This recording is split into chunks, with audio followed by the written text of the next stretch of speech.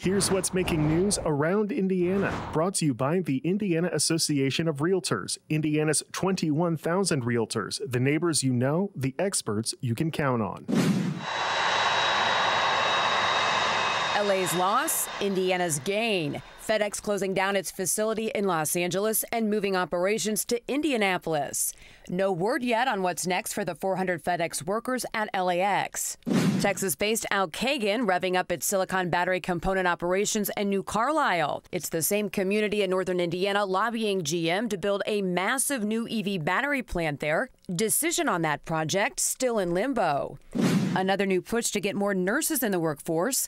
Cameron Memorial Community Hospital in Angola teaming up with Trine University, constructing a new educational nursing facility on the hospital's campus. 3 South Central Indiana counties banding together to tackle climate change. Leaders from Bloomington, Columbus, and Nashville recently launched Project 46, a regional effort to establish policies to deal with shifts in the environment.